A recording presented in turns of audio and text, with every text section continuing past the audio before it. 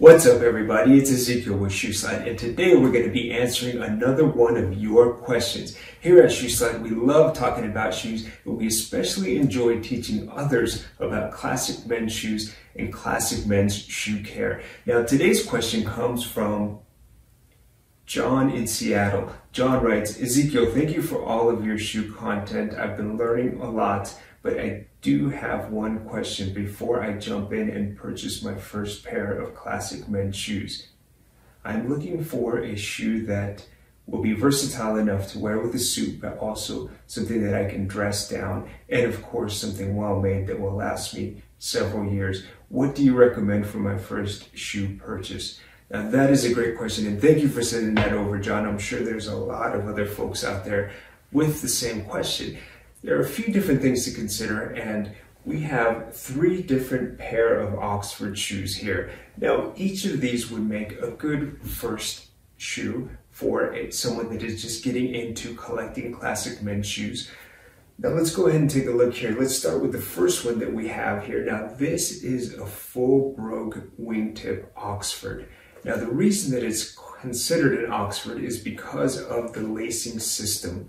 As you can see here, this lacing system, you can pull the pieces of leather that contain the lacing eyelets open just at the top here. The bottom remains closed, and that is why it's considered an Oxford shoe, because of the closed lacing system. Now, this shoe is also considered a full brogue because of the broguing and the pinking along the edges of the leather here.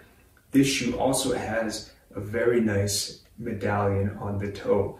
This would be a great option for a first shoe in a classic men's shoe collection, just as long as you make sure that you purchase a 360-degree Goodyear welted shoe so that you can get the soles replaced easily.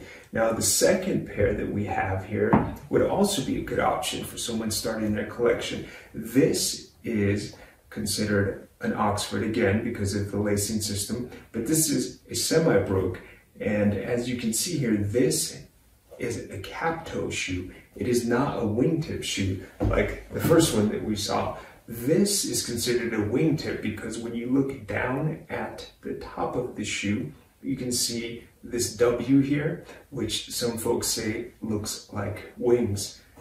Now, with this cap toe, this is also something that isn't quite too formal, so you can definitely dress it down and wear it with some chinos, some slacks and an odd jacket, or even maybe some dark jeans.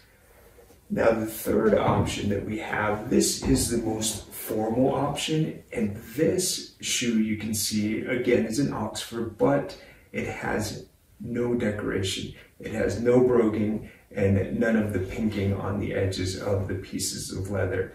This is the most formal shoe that we have here today because of its simplicity and the nice clean look. It does have a cap toe, but that is the only ornamentation that you'll find on the shoe.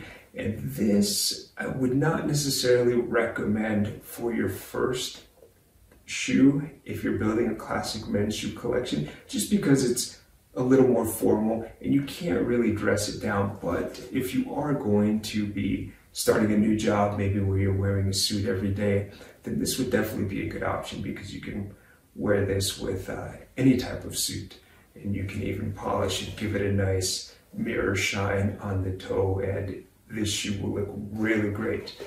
Now, as with any classic men's shoe, you want to make sure that you're taking good care of your shoes so that you can get the most longevity out of them as possible. And here at ShoeSlide, we recommend that you always carry a ShoeSlide wallet shoehorn with you.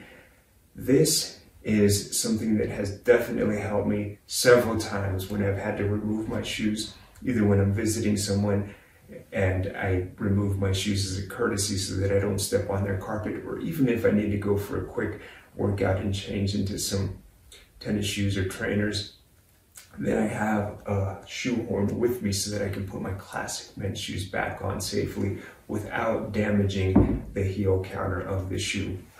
So now, back to your question, John, what I would recommend is that you start your collection with something like this, a wingtip shoe, full broguing, 360-degree Goodyear welt.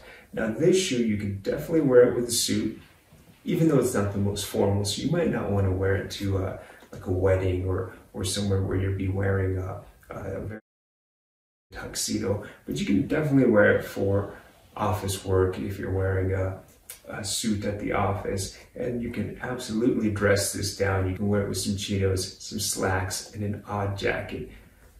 Now this particular shoe is one of my favorites, and I wear this quite often, and you definitely can't go wrong with it. So thank you again, and I encourage you all to please continue to submit your questions either through our website, shoesled.com, our Instagram account, YouTube, or any of our other social media accounts.